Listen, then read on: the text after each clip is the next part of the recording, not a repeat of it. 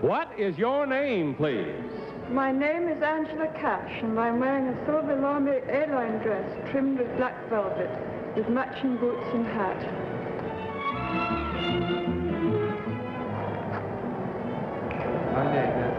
My name is Angela Cash, and I'm wearing a navy linen dress and jacket, trimmed with white braid and a matching hat.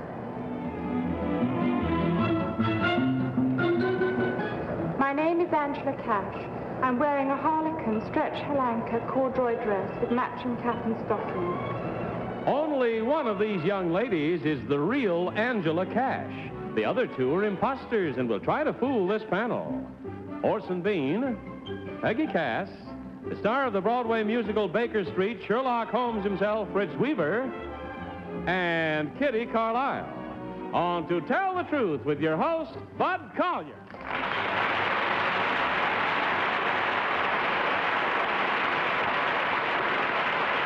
Thank you very much. Welcome once again to Tell the Truth. Good evening, panel. Good evening. Good evening, Bud. We're brought to you by Chef Boyardee, makers of a complete line of high-quality Italian-styled foods. Chef Boyardee. Tom Poston's not with us tonight, as you heard me say last week. He's appearing in Bye Bye Birdie in Seattle, Washington. Fritz Weaver, we're delighted to have you fill in for Tom tonight. Thank you. It's a pleasure to be here. You're certainly seated between two charming companions. Yes. You should thank us for that. Yes. All right, would you open up your envelope, please, panel, and follow along as I read on this first story. I, Angela Cash, am the youngest of the so-called British mod designers of women's clothes. At 15, I redesigned my school uniform without authorization and was almost expelled. At 17, I designed a few outfits for my parents' dress showroom. Mother and Dad thought they were dreadful. However, they caught the eye of a Swiss buyer who placed an order for every one of them. Encouraged, I founded my own firm, and 2 years later, my dresses were being sold in more than 20 different countries. My fall collection was shown here just last week at New York's newest discotheque, which happens to be owned by one of my clients, Sybil Burton. It is estimated that by the end of this year, at least 1 million young American women will be wearing my dresses. Signed, Angela Cash.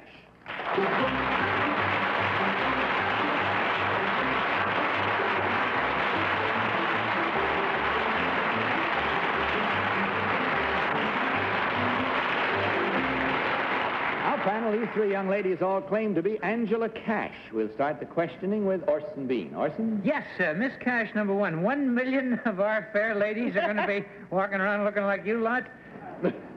That's right, yes. Well, I personally think it's very charming. I like mod things. Number three, Sybil Burton just got married to a rock and roll type fella. Do you know his name? Yes, Jordan Christopher. Number two, Jordan Christopher's group. What are they called? The Wild Ones. All right. Number two, again, what is Arthur? Arthur is a discotheque. And what is it named after? It's named after Ringo's haircut. All right. Number one, what are boy watchers? Boy watchers? Yes. Number three, do you know? No, I don't. Number two, boy watchers. Girls that watch boys. All right. Number three, what are pinking shears? They're shears. They're scissors used in dressmaking for finishing off the fabric. Number And two, they're who is Carolyn Maxwell? Peggy Cass. It's not.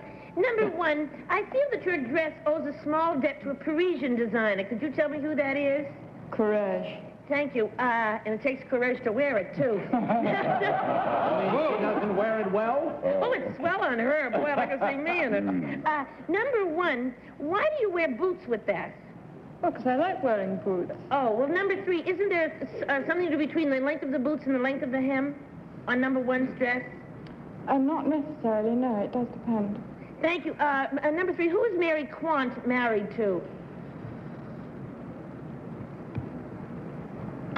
Number two, where's Mary Quant's main shop in Chelsea? On which street? King's Road. Thank you. Number one, who is Emanuela Khan? She's a French fashion designer. Thank you. Fritz Weaver. Number one, what is the difference between a mod and a rocker?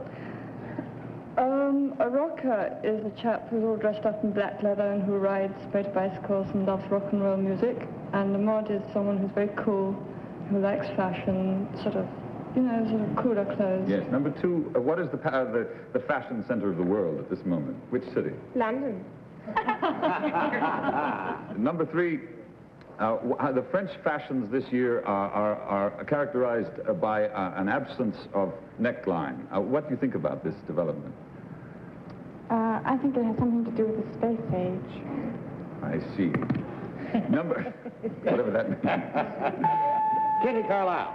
Number 1, does that bow that's on your chin stop you from talking? No, it doesn't. Not at all? Or does it sound as if it does? I won't answer that. Number 2, what was the name of your parents' showroom? London Town Dressers. Number 3, can you tell me what school you were nearly expelled from? Yes, Wickham Abbey. Number 2, what is the name of Mrs. Christopher, the present Mrs. Christopher's children? Do you know? I've no idea. Number 1, do you know a magazine here called Women's Wear? I've heard of it, yes. Number 2, do you know it? Yes. Do you know the name of the editor? No. Number 3, what does your dress take its derivation from, or your outfit, rather?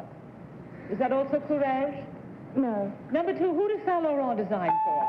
That's all we have time for. It is time for you now to mark your ballots on the information that you have gained. Mark them at once, without consultation, and, of course, without change once you have marked. Vote for number 1, number 2, or number 3. The team of challengers will, of course, receive $250 for every incorrect vote. Are all ballots marked? Very well, Orson, for whom did you vote? Well, they're all charming, and I think their outfits are all charming. And number 2 knew that Peggy's friend, Miss Quant, had her shop in King's Road in Chelsea, and I know that King's Road is in Chelsea. She also knew that Arthur was named after Ringo Starr's haircut. And I think number 2 has a sense of humor. She has dancing eyes, and those outfits have great humor in them, I think. Peggy Cass. Well, I voted for number 2 because of the King's Road. And also, the thing is, Courage has those boots to compensate for those short hems. And I thought number 1 should have known that. Fritz Weaver, which one did you select? I voted for number 2 on the grounds that number 3 seemed to think that Paris fashions were marked by an absence of necklines, which I didn't know, and she accepted that. And number 2 speaks with great authority, and so does number 1, but number 2 appealed to me. And Kitty Carlisle. I voted for number 2. I think number 2 had the best answers, and I agree with you. Number 2 has a look of real humor, and I like the outfit she's wearing the best. Unanimous for number 2. Let's see what it does to you this time as we learn now which one of these ladies, in truth, is Angela Cash. Will the real Angela Cash please stand up?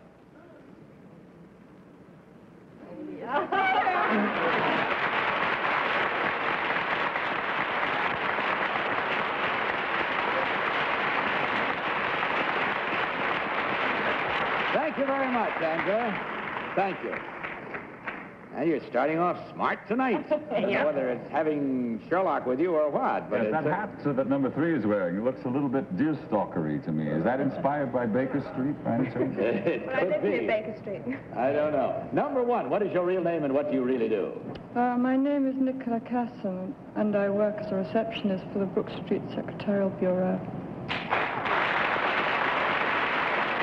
And number 3, what is your real name and what do you do? My real name's Carol Wilkie, and I work for Charles of the Ritz Vidal Sassoon. Well, we take the score and find that you ran head-on into a very brilliant panel to start things off tonight.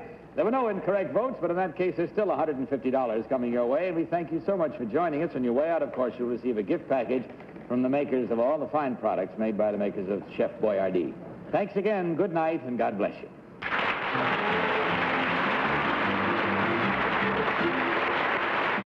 Now let's meet our next team of challengers.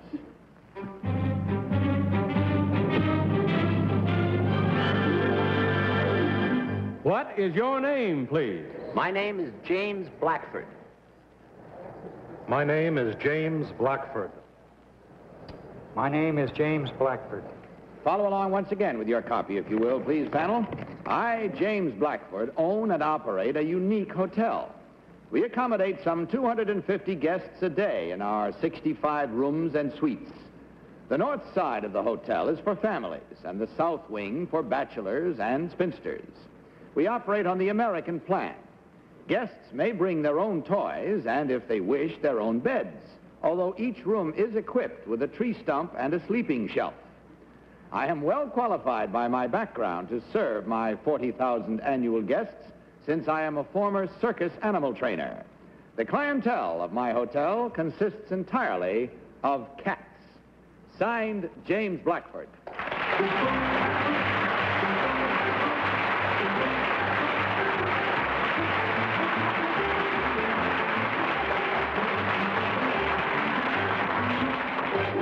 So, panel, these three gentlemen all claim to be James Blackford, owner and operator of a hotel for cats. And since the subject is cats, I think it's only appropriate that we start questioning with our own kitty. Oh. Number one, where is your hotel for cats? In Canoga Park, California. Number two, why do you have such a large hotel for cats? Who brings their cats there? All sorts of people. People who go on vacation, stars who are sent on movie-making tours and want the best care. Where is your hotel? Los Angeles. Number three, do you know a famous veterinarian called Dr. Salt? No, ma'am, I don't. Is yours in California? Yes, ma'am. Number two, what is the difference between an Angora and a Siamese? Well, an Angora is any long-haired common cat. A Siamese is considered, at least we do, the queen of cats or king of cats. Number one, how do you keep your cats happy in this hotel? We feed them their normal diet, whatever their parents... What do you give them for recreation? Playtime. Orson Bean. Number two, what do you do about hairballs? I don't mean you personally, but I mean, what is the cause and cure of hairballs? Well, the cause comes from cats licking themselves all the time, and they get the hair down in there. And what is the cure? Well, we use a prepared preparation, but you can use fish oils, or Vaseline is also very, Number one, good. Have you heard that grass is good for hairballs? I don't think it's good for hairballs, but a certain amount of grass is good for cats. For what, number one? Peggy Cass. Number two, do you have room service or the dining hall? Neither. Well, number three, how do you feed the cats? They're fed in their rooms. Well, you do have room service at your place. Yes, ma'am. I see. Number two, is there number one, is there a maternity ward? Not exactly, but we do have a resident veterinarian for cats who are about to give birth. Number two, you do accept pregnant cats? With hesitation, yes. Oh, you mean... With reservation. Number three, do you give them like a little catnip every day before dinner? You know, No, ma'am. No catnip? No, ma'am. I see. Fritz Weaver. Number two, what is the principal disease of cats? Enteritis. Mm-hmm. Number one, do any of your employees suffer from cat allergies, any kind? No. No. Do you screen them for that purpose? We have never had one who had cat allergy, I see. fortunately.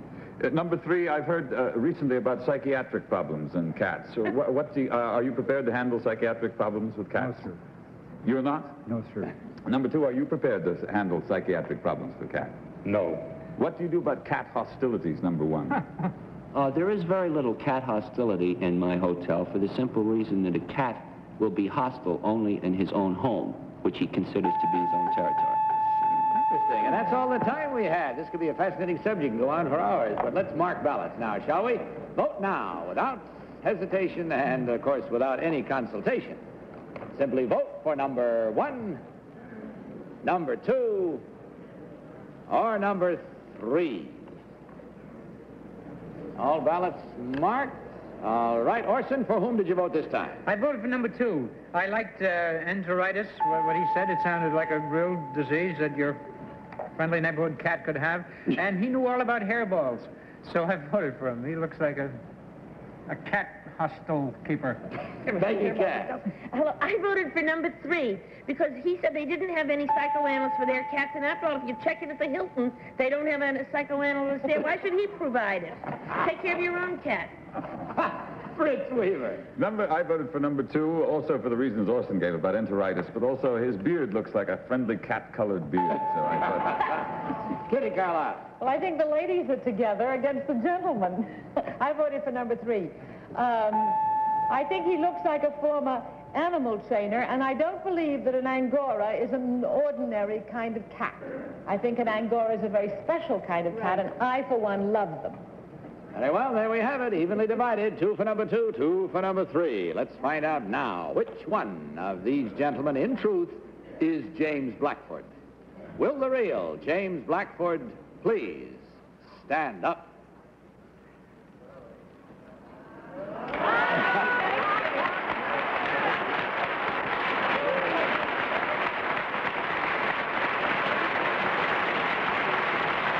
Thank you, sir, very much. Number 1, what is your real name and what do you really do? My name is Neil Bueller. I'm in the real estate business. And number 2, what is your real name and what do you do, sir? My name is Mel Shostak, and I'm the editor of True Action magazine. Well, we checked the score and found that you did better than the first round group this evening. You had at least duped them into 2 incorrect votes. And that's twice $250 for a total of $500, gentlemen. And, of course, on your way out, you'll receive a gift package of all the fine products from the makers of Chef Boyardee. Thank you for sharing your evening with us. Hope you enjoyed it, too. Good night, and God bless you.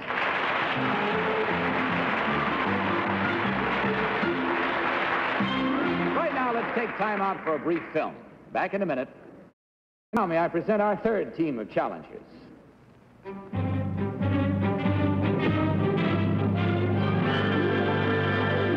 What is your name, please? My name is Gerald Hawkins. My name is Gerald Hawkins. My name is Gerald Hawkins. Follow along again with your copies of this story. I, Gerald Hawkins, am a professor at a large American university. For years, I have been fascinated with the mystery of Stonehenge, that huge circle of massive stone blocks erected centuries ago on Salisbury Plain by the prehistoric inhabitants of England.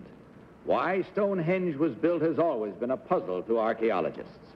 As an astronomer, I developed my own theory. I visited Stonehenge on 3 different occasions, taking motion pictures and compiling charts and surveys. I fed all my findings into a computer. The results were astonishing. They proved that Stonehenge was built to serve as an astronomical observatory that could accurately measure the change of the seasons and predict eclipses of the sun and moon. The most dramatic proof of my theory is the fact that on only one day each year does the sun rise directly over a spot called the heel stone. That day is today, the first day of summer, June 21st. This morning at Stonehenge, the sun rose directly over the heel stone, as it has done on every first day of summer for the past 4,000 years. Signed, Gerald Hawkins.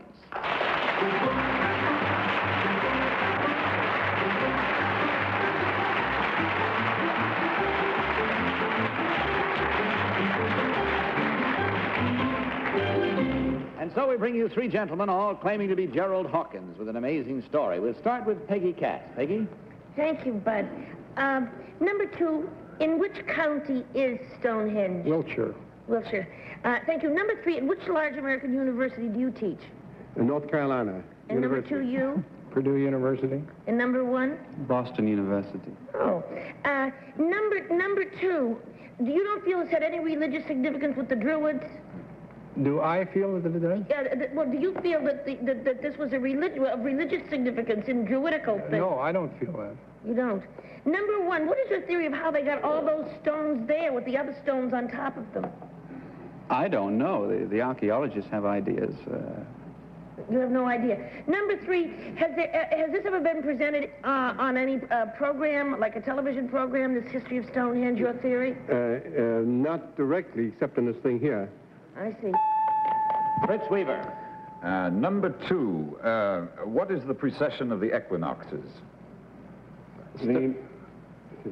Number 2? Number 2, yes, I'm sorry, number 2. Pisces, Aries, Gemini. I see, thank you very much. That answers my question.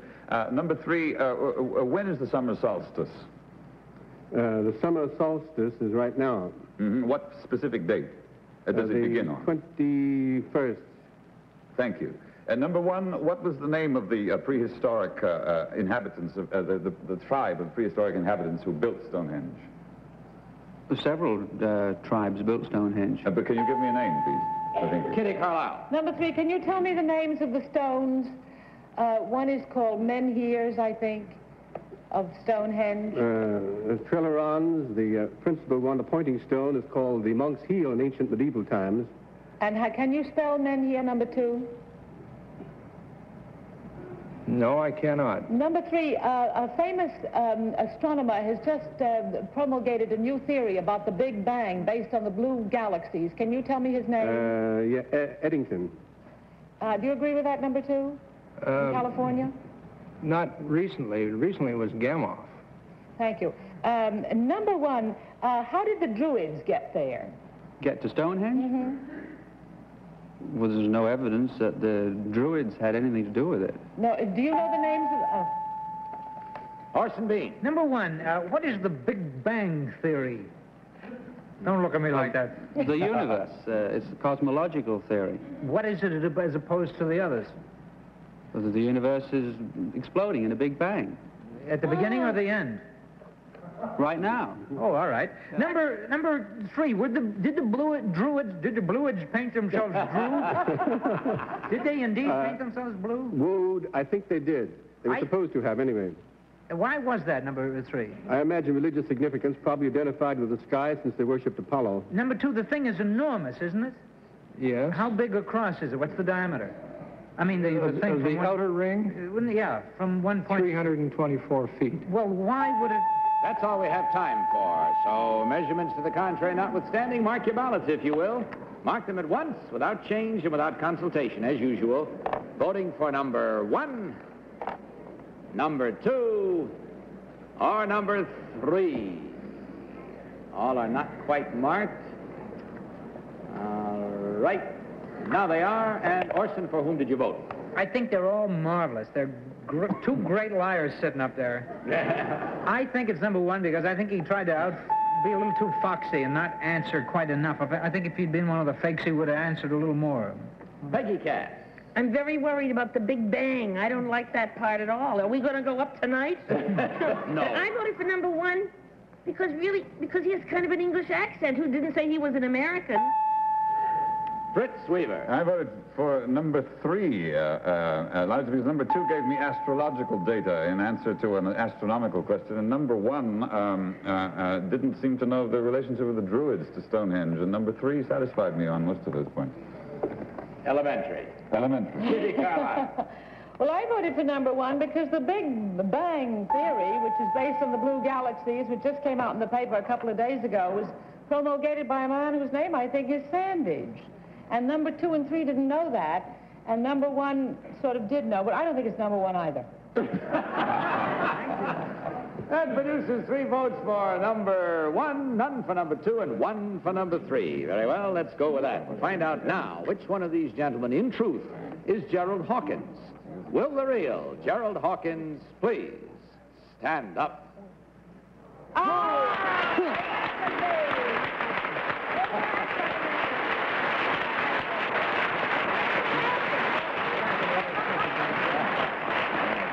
Thank you, sir. His name was what? Was it Sandage?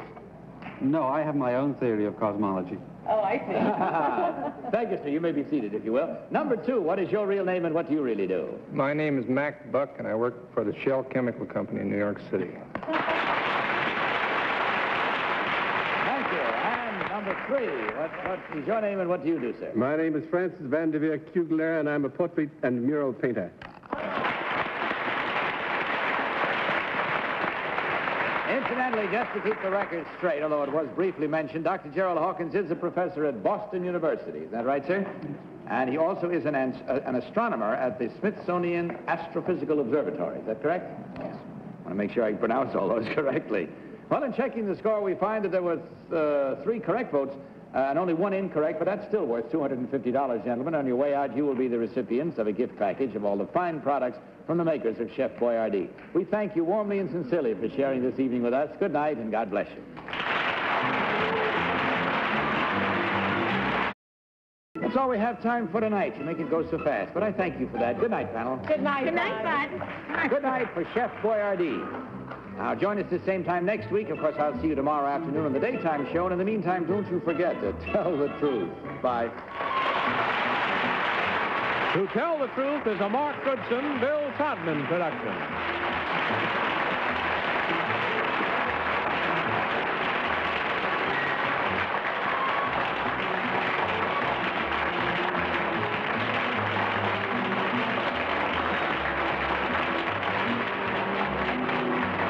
To Tell the Truth has been brought to you by Dristan tablets for relief of cold's misery, sinus congestion.